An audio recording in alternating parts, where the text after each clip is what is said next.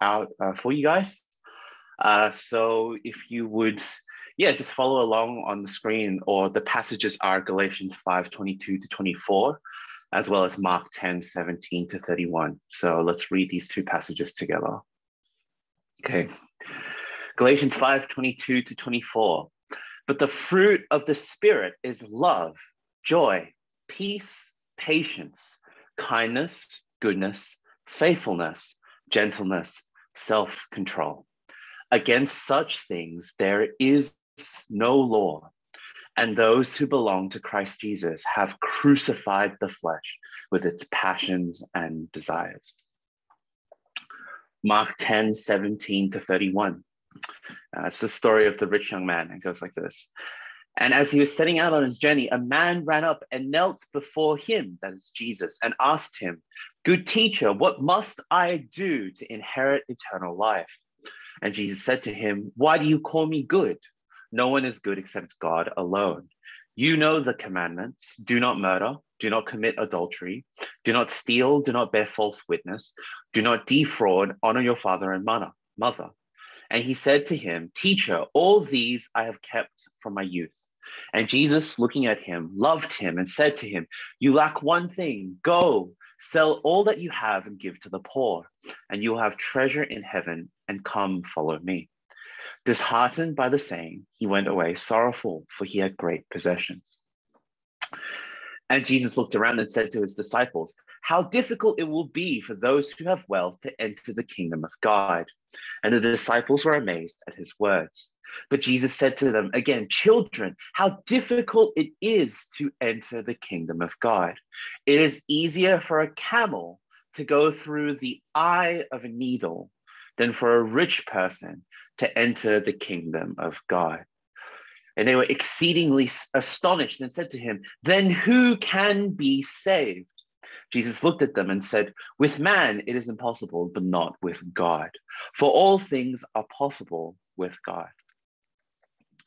Peter began to say to him, "See, we have left everything and followed you."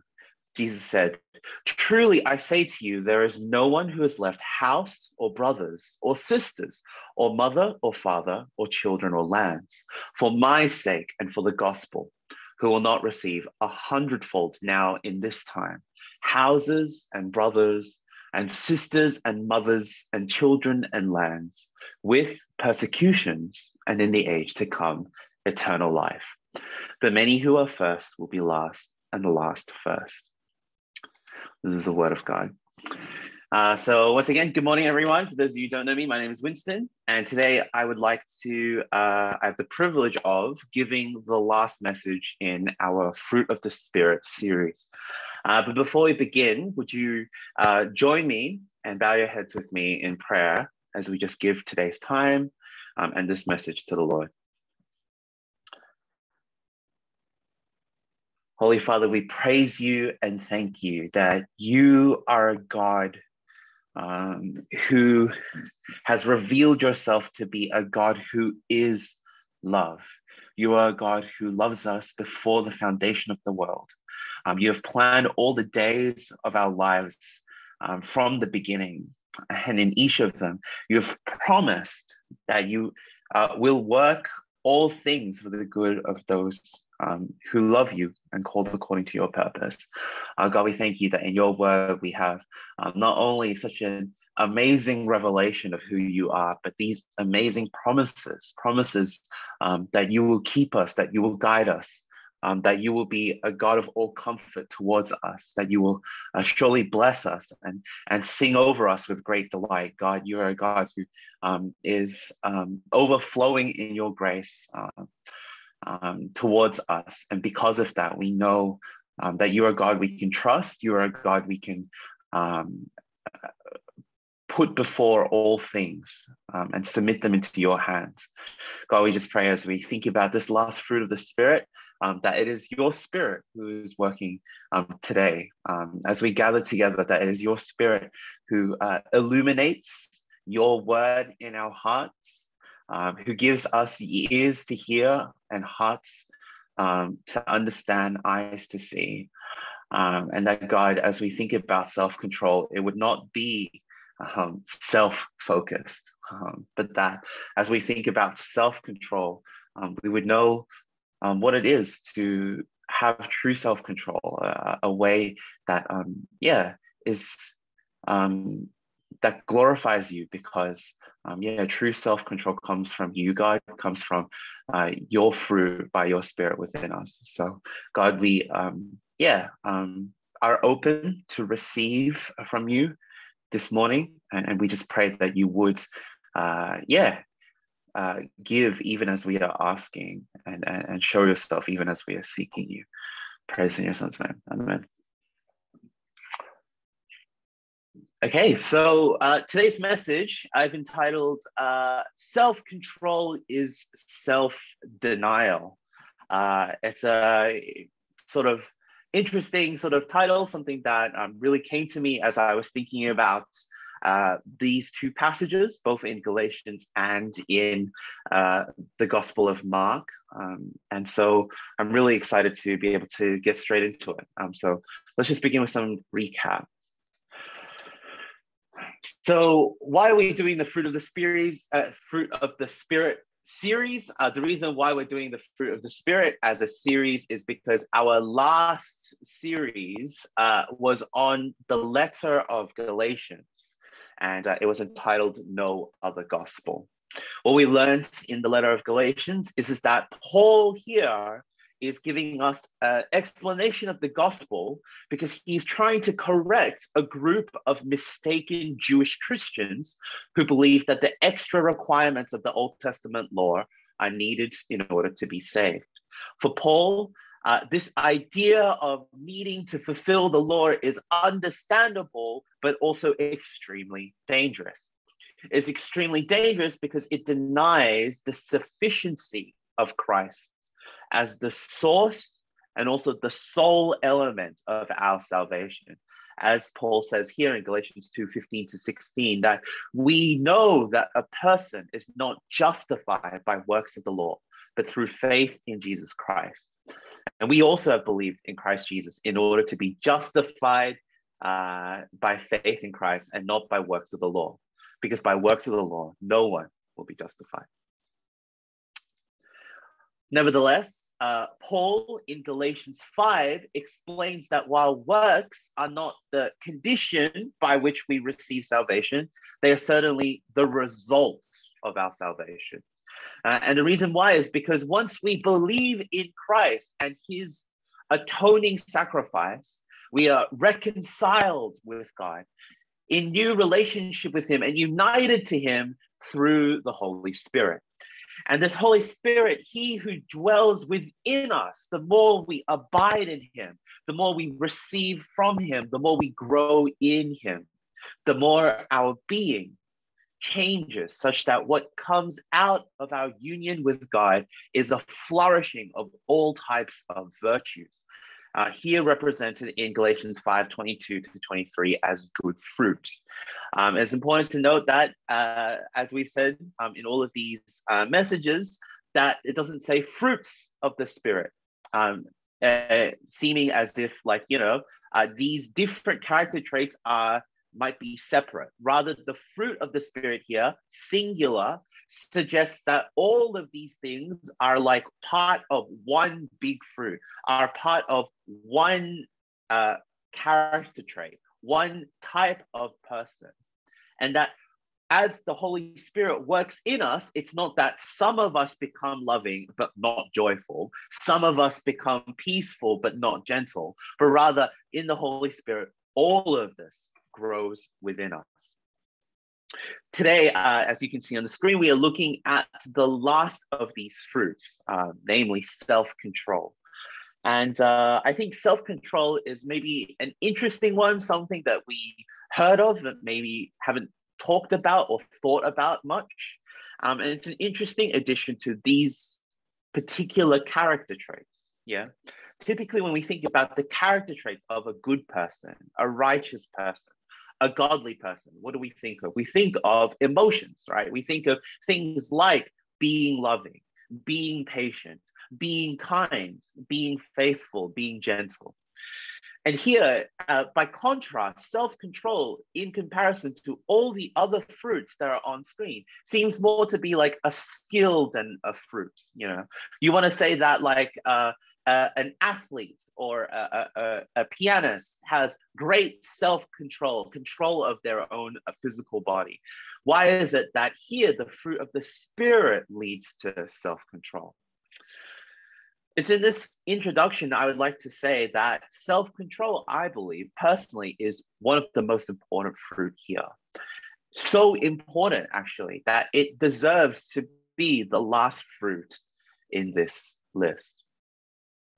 Why is that the case? Well, the reason why I think that self-control is so important is because if you look at all the other virtues, look at all the other character traits, love, joy, peace, patience, kindness, goodness, faithfulness, gentleness, etc., what you'll see is that most of us have these character traits some of the time. We love some of the time. We're joyful some of the time. We're patient some of the time. And actually, it is self-control that completes all of these other virtues. If we didn't have self-control, it is self-control that allows us to be loving, not only in the easy times, but the hard times. To have the self-control, not only to be patient when it's easy, but to be patient when it's not easy. So just to get you to think about this, obviously, when a family is so joyful and having such a great time, you say, oh, I'm having such a great time. Someone tells you, you should love your family. Very easy, yeah? But in the midst of family arguments, how much harder is it to control yourself, to let go of anger, to put someone above or ahead of you and to love them? Let's say you get some good news, right? And because of that, you feel joy, right? And someone says, oh, you know, you got this, rejoice. Be happy that you got that. Really easy to follow. Something that we can all do with our eyes closed, with our hands tied behind our backs. But what happens if there is bad news, worse news that appears? If someone says to you, be joyful, how could you possibly be joyful? What would it take for you to be joyful in this situation? How are you going to do this? And my answer to you is self-control. And so before we even go into what God's word says about self-control, this is my reflection question to you. And so I'm going to give you roughly 30 seconds. Maybe you can think about it as I'm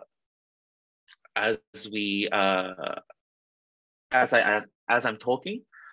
Where do you lack self-control?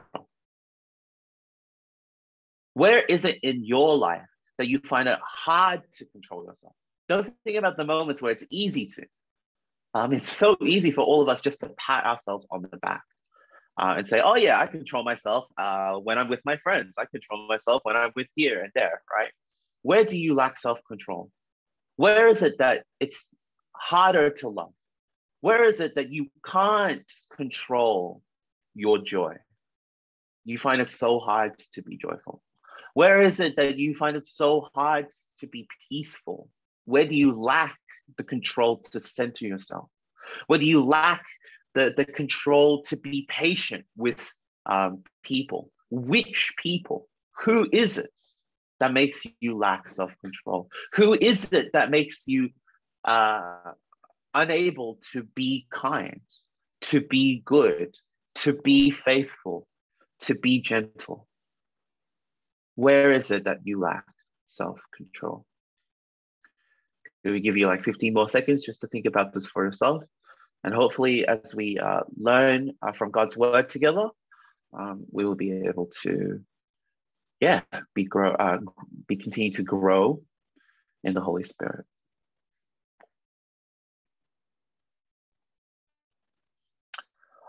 Very good. So what is the sort of trajectory of today's message? So today's message is divided into 3 parts. Firstly, we're going to consider what is self-control according to God's word. Second, what is the problem that we have with self-control? And finally, what is the way to self-control?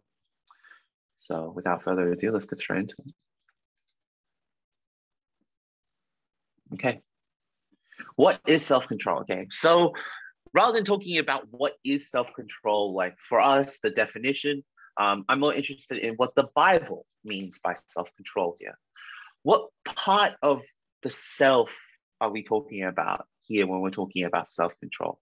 Do we have to control our actions? Do we have to control our thoughts, our emotions, our desires, our body, our mind? It's clear that the idea of self-control obviously involves all sorts of things.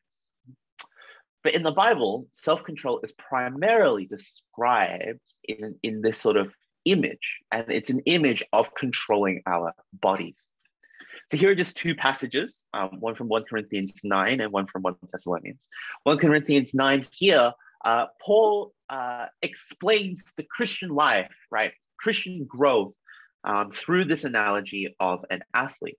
And what he says that is that when athletes go for a race in order to receive a prize, they do so through extreme training, extreme discipline. And this discipline involves self-control. It involves being able to, verse 27, discipline your body and keep it under control so that you won't be disqualified. 1 Thessalonians 4, verse 3 to 7 says roughly the same thing. That what does it mean, verse 3, to follow God's will and to be sanctified? It is to abstain from sexual immorality and then to control each of our own body in holiness and honor. So what the Bible means by self-control is a control of our body. But note that when the Bible says controlling our body, it doesn't necessarily mean controlling our physical body. Rather, when the Bible talks about controlling our body, in fact, there is this idea of the body as having so many passions and desires that aim to take over our control.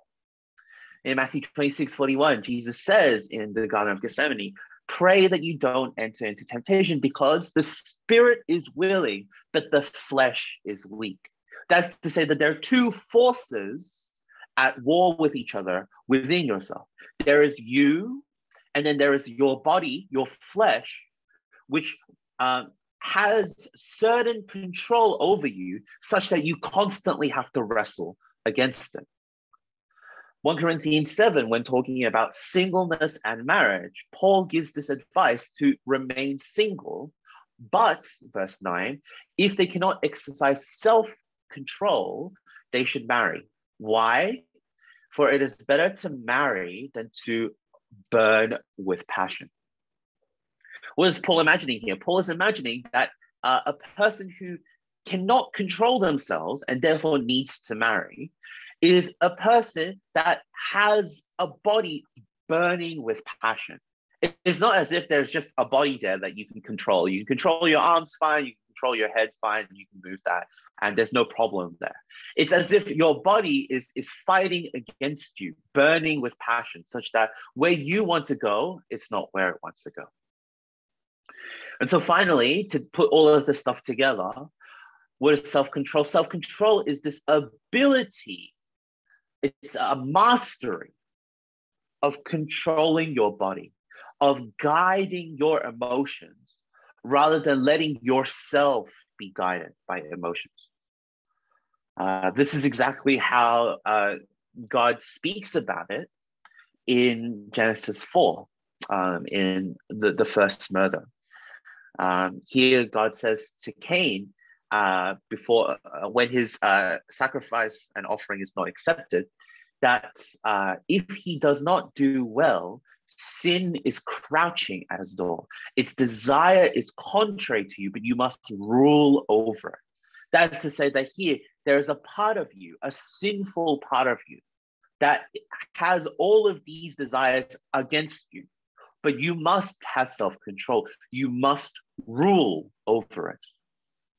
In the same way as man was supposed to rule over God's creation, to bring it into fruition in Genesis 1-2. So too must we do that in our own body and rule over it, that we may have self-control. James 3, when talking about speech, talks about this as with various analogies, right? Talks about how there are bits that you place in the horses of mouths in order to obey and to guide. And with ships, we have rudders, so that even the small rudder, by moving just so slightly, can direct the entire ship. So too, do we need to control our tongue, our heart, our eyes, our hands in such a way that it is us that is guiding it, rather than us being led by it. As such, the Bible's picture of a self-control is kind of like a charioteer, someone who is horse riding, who uses strength and wisdom to guide your emotions and desires, rather than to let your emotions and desires take over. Finally, in this section on self-control, and this is going to be like the first mini application point, self-control here, according to God's word, is something that is essential to Christian growth. Please don't be mistaken. Self-control here is not one part of the Bible that's like an optional skill. It's not an elective that you can take, right? Self-control here is the anchor which grounds you in your actions. Self-control here is not just something that is like an additional thing that might be nice. It is something that is essential to all of the virtues, and it's something that is important for all of us to cultivate, all of us to continue to come before God in order to learn and to grow in. 1 Thessalonians 4, verse 3-7, the passage that we read out just then. When we're talking about how to control our bodies, Paul begins by saying, this is the will of God, your sanctification.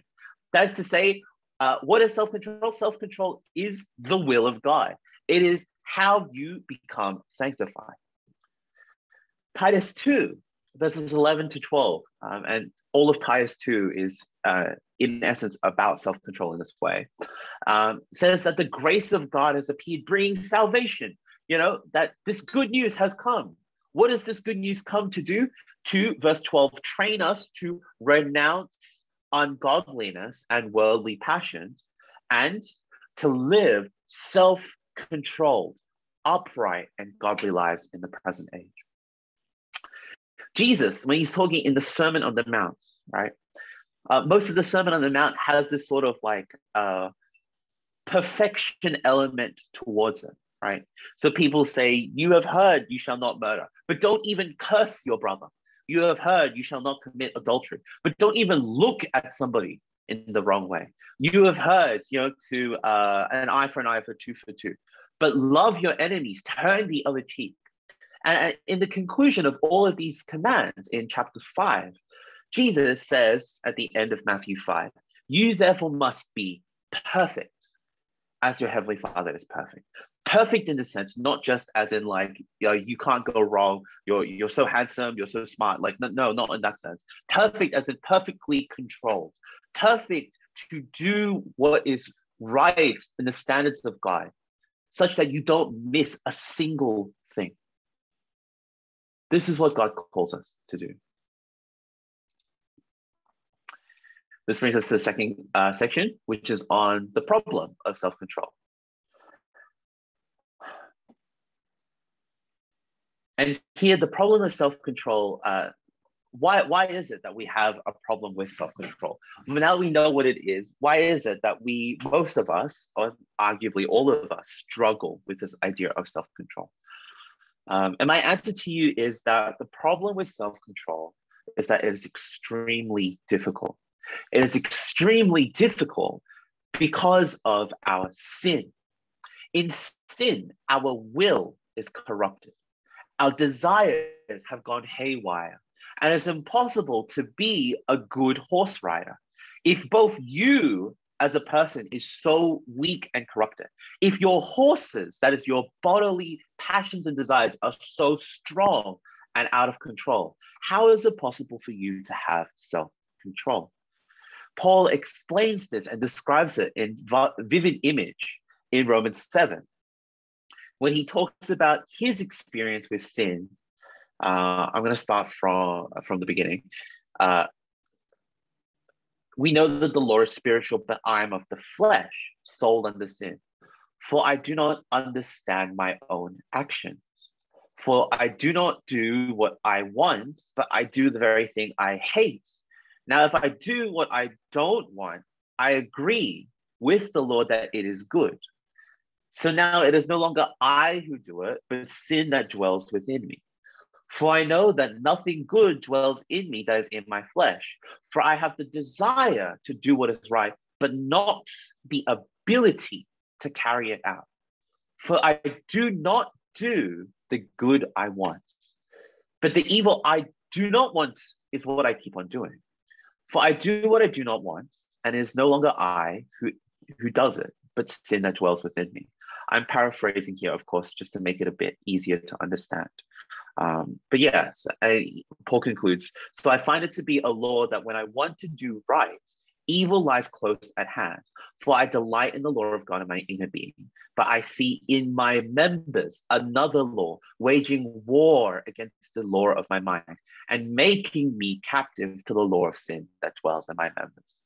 Paul's explanation of our state without Christ, without the Spirit, as fighting a losing battle, as having this war, but ultimately being held captive. Why is that the case? How can we get out of this situation of self-control? And it's here that I would like to bring our attention to the second passage of today, which is on the rich young man. Most of us think of the rich young man as a story about commandments, a story about wealth. But today I would like to explain why I believe that it is in this passage that Jesus gives us some of the best sort of advice and picture of what self-control is. The rich young man is in fact a story of self-control. Okay, so how does the story go? The story begins with Jesus setting out on a journey and a man coming before him and asking him a classic sort of Jewish rabbinical question. And he asked Jesus, "Good teacher, what must I do to inherit eternal life?" Here, eternal life is not just talking about that I will live forever, but eternal life is also the life that is from God. Recall Psalm 1, where it says that the person who is blessed by God, who is one who seeks God's word, is a tree whose leaves never wither and whose fruits spring in every season. That is to say that here, what this man is looking for is the right way, the true way of life, the way of life that is better and eternal. And it's clear that Jesus instantly understands what this person is asking for, because Jesus responds to him by saying that no one is good except God alone. This way to inherit eternal life, this way to find this, the true way of being human, comes from nowhere but God alone. And so he continues to the commandments, which are the word of God. Do not murder. Do not commit adultery. Do not steal. Do not bear false witness. Do not defraud. Honor your father and mother. And here, surprisingly, the rich young man responds by saying that he has kept these commandments. This rich young man is not just a foolish young person who is just asking a casual question to Jesus. No, this is a person who is seriously tried to find the right way and seriously, through his own diligence, been keeping the commandments as to find God's way. And Jesus, looking at this, gives this surprising response. After saying that he has kept these commandments, Jesus says, you lack one more thing. Go and sell all that you have and give to the poor, and you will have treasure in heaven, and come and follow me. And it is this thing that this rich young man lacks, according to Jesus, that he cannot understand. And so the rich young man leaves and goes away. This is a very interesting passage because it seems as if, as if this rich young man should have been able to come joyful, should have been able to listen and gain something. But instead, he leaves with nothing. He leaves having been discouraged and sorrowful. And so the question that I would like us to think about is, why? Why did the rich young man fail? If we read Mark 10, verse 23 to 26 here on the screen in the wrong way, it is easy to say that, oh, well, the reason why the rich young man failed is because he was rich. It's because of his wealth, right? And if you read it in that way, this seems to be how the disciples understood Jesus's answer. And that's why they were so astonished and confused here. So notice here that Jesus explains that it is difficult for those who have wealth to enter the kingdom of God. The disciples were amazed at this. And Jesus says again that it is easier for a camel to go through the eye of a needle than for a rich person to enter the kingdom of God. And so the disciples listen to this and astonish and say, who then can be saved? What I would like to suggest to you is that in this passage, how we understand this is not just to say that wealth is bad and that poverty is good. Right? Rather, what Jesus is saying is something a bit deeper. Notice that this idea of a camel going through the tiny hole at the top of a needle seems crazy, seems absurd, right? And if you're saying this as just take this literally, then of course, no rich person is going to enter the kingdom of God because there's no way for a camel to go through the eye of a needle. But metaphorically, what we see is that here, Jesus is still thinking about this idea of wealth, is still thinking about possessions. A camel in this society would be the symbol, the representative of possessions, of things that you carry on a journey. In fact, Jesus is setting out on a journey in this very passage. And a camel that is filled with all of your possessions, so rich with things, could not go through a needle. Notice that in a needle, is if you have just too thick of a string, too thick of a thread, you won't be able to get it through, right? How much more if you have a camel that is filled with stuff? This is the analogy that Jesus is saying. The problem, the reason why the rich young man failed is not that he didn't have enough self-control. It is that he had too many desires. He had too many possessions. Rather than saying this, the problem with our self-control, we controlling our emotions, controlling our desires, and we say, oh, maybe I'll just have better strength. Maybe with my willpower, right? I'll just control more. I'll just train myself harder. I'll just discipline more. And yet you're carrying this weight of desires, of worldly passions which choke you and which burden you. This is the analogy that Jesus is saying here. This is why it is difficult for those who have wealth to enter the kingdom of God. What is the application? The application point is to say that the problem of self-control is not a problem of willpower. It is a problem of the heart. If you look into the world, right, what you'll see from many, many sort of self-help books, yeah, the problem is always to do with your will, right? You just try harder, just be more patient, just cheer up, Yeah. And the assumption in our society is that if we just used our own will, we would be able to get out of our situation. We would be able to get out of certain mindsets. And we would be able to therefore control ourselves, our emotions, our actions, maybe even our future, right? But what the Bible says is that well beyond the problem of willpower, there is a deeper problem in you and me and each and every one of us. And that's the problem of the heart. The problem of the heart is this problem of your desires, which constantly come up and create a foe that is harder for you to battle than you can ever battle yourself.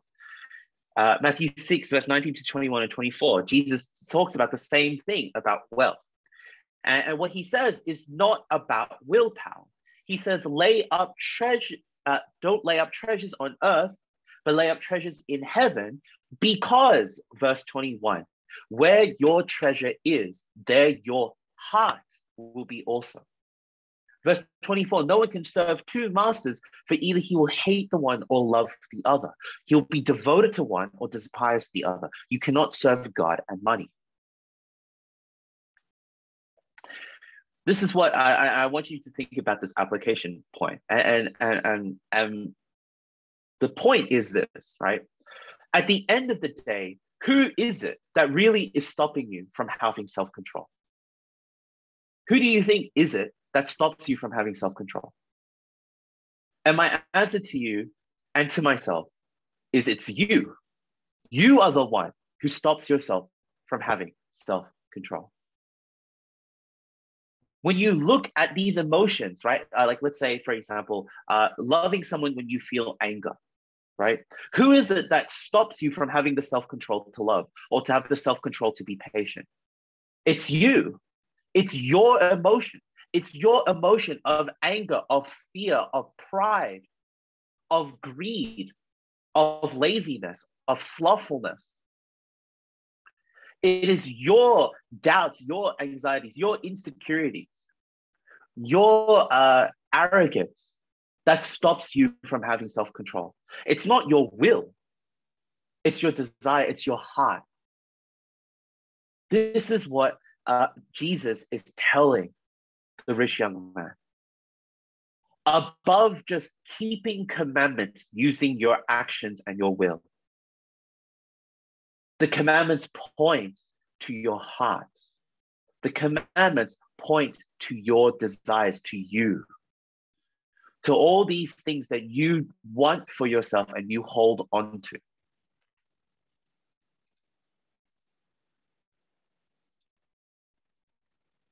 Which brings me to the final section. What is the way to self-control?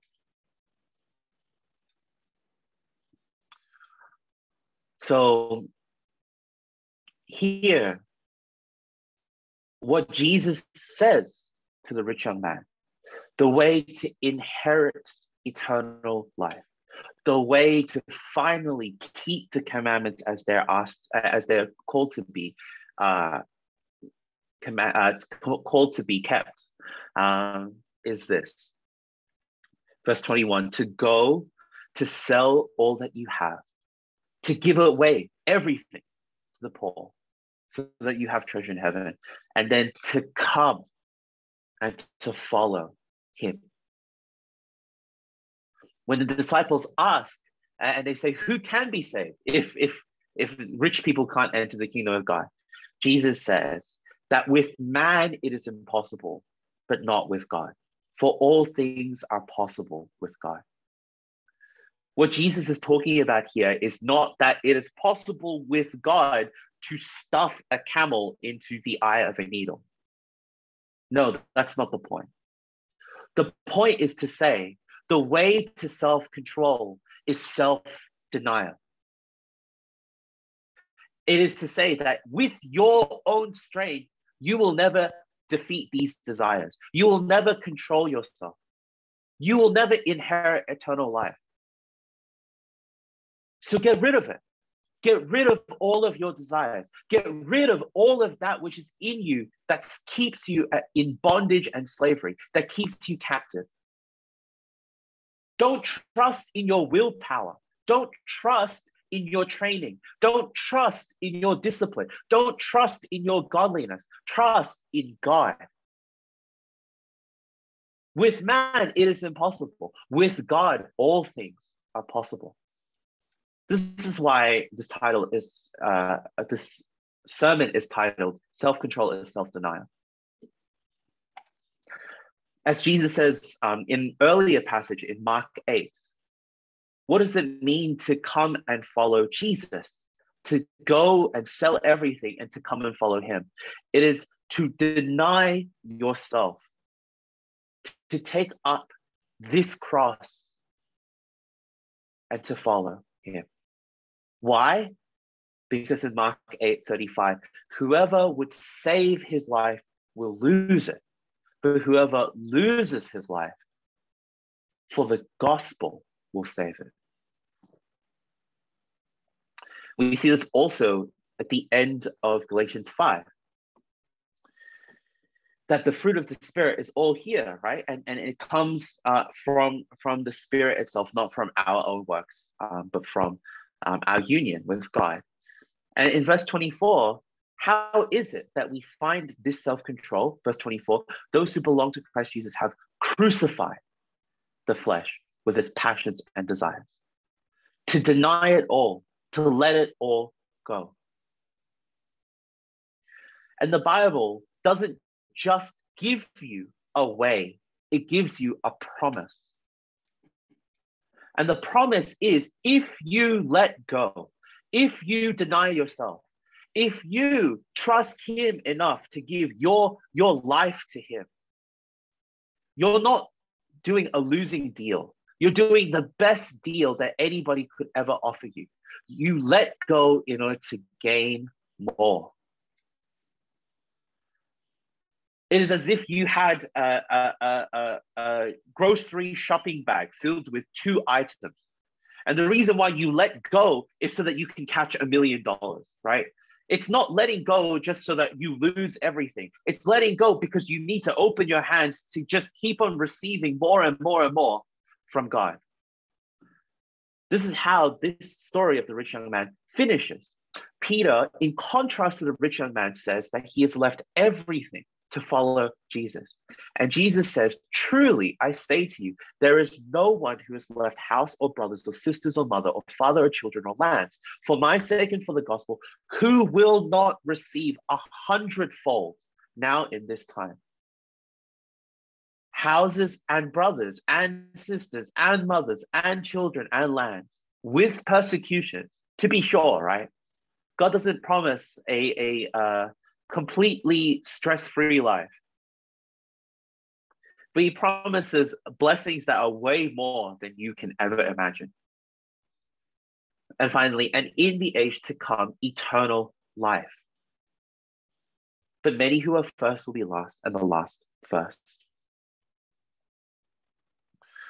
This is to say that God's road, God's ways, God's wisdom is very contrary to our ideas. It's an upside down kingdom.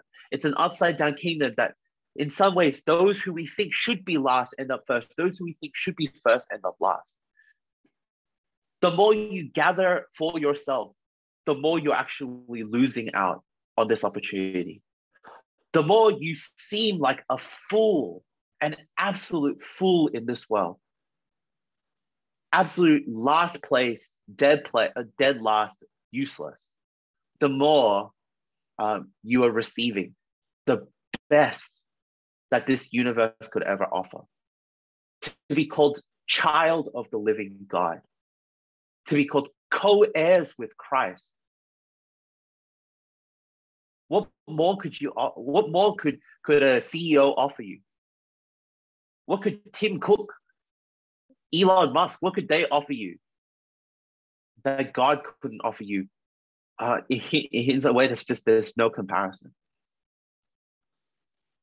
And if that's true, just in material things, it is also true spiritually. That spiritually, the more you let go of your life and give it to God, the more you will gain, the more these fruit will grow. The more inside you, you'll be transformed, you'll be changed in such a way that you wouldn't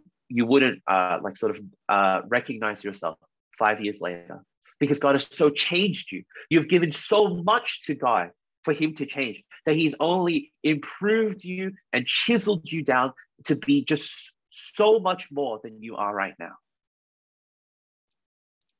What is the application point? The application point is to say that true self-control comes from submitting your desires and your ways to God. Is to say, and to look at God and to say, look, God, I have all of these things that I'm trying and I can't do it. And maybe right now you're scared of giving things to God. It's so much easier to control your life the way you want it, the way you expect it, the way that you can handle. It's so much harder to give it to God and to say, I have no idea what you'll do to me, God. I have no idea where you'll take me. I have no safety net if I give myself to you. But know that this person that you're giving to, this person that you are giving your life to, can be trusted.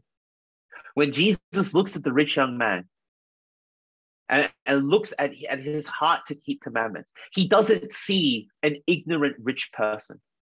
He doesn't see a person that is just looking for things.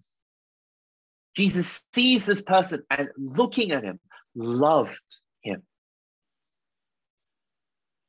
What Jesus is saying here, more than just deny yourself, just keep the commandment, is that Jesus wants this person for all his entirety, for his heart. It's not just to sell everything, because that's such a Christian thing to do. It's to sell everything and to follow, to come to him. And in your weakness, in your failings, when you come to God and you say, I don't have self-control, I barely have a self, let alone self-control, Jesus looks at you and he will love you. He won't look at you in your shame, in your guilt, in your pride and say, nah, I can't accept that. He will look at you and he will love you. He will look at you and he'll say, come, follow, come, follow. And that is his promise to you. Romans 8 verse 32 says, he who did not spare his own son, but gave him up for us all, how will he not also with him graciously give us all things?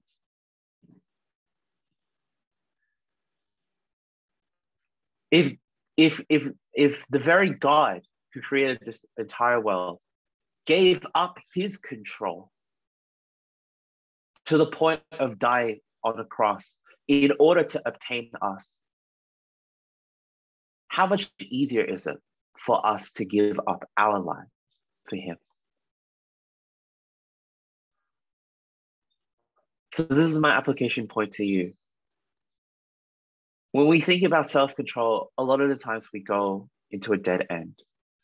We try to use this thing, willpower, in order to save ourselves. And we find it lacking and incomplete. But what the Bible tells us is that if we deny ourselves, if we ask from him, if we are controlled by his ways, controlled by his plans, his desires, his kingdom, we'll see that all of a sudden, things are so much easier to control. All of a sudden, as it says in this hymn, to turn your eyes upon Jesus and look full in his wonderful face, and the things of earth will grow strangely dim in the light of his glory and grace. Shall we pray together?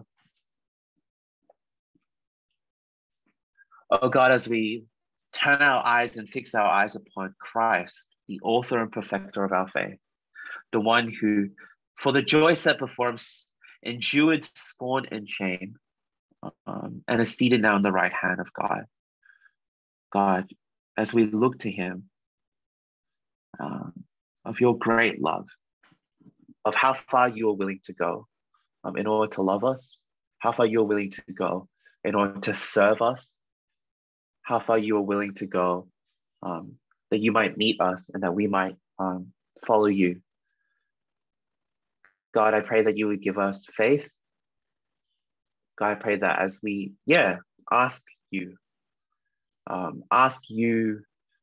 to change us, ask you to help us, ask you to lead us into only your ways and your desires more and more. And in that, to find eternal life, to find something, an inheritance that is greater than anything that this world can offer. God, I pray that as we, look to you, that you would be pleased to accept us, that you would come and love us and show yourself in such a way that we would praise you and adore you, that we would be so captivated by your glory, your grace, your love, that we would look and feel full in your wonderful face. And that in that we would find, true life. We thank you for revealing yourself for who you are. We pray this in your son's name. Amen.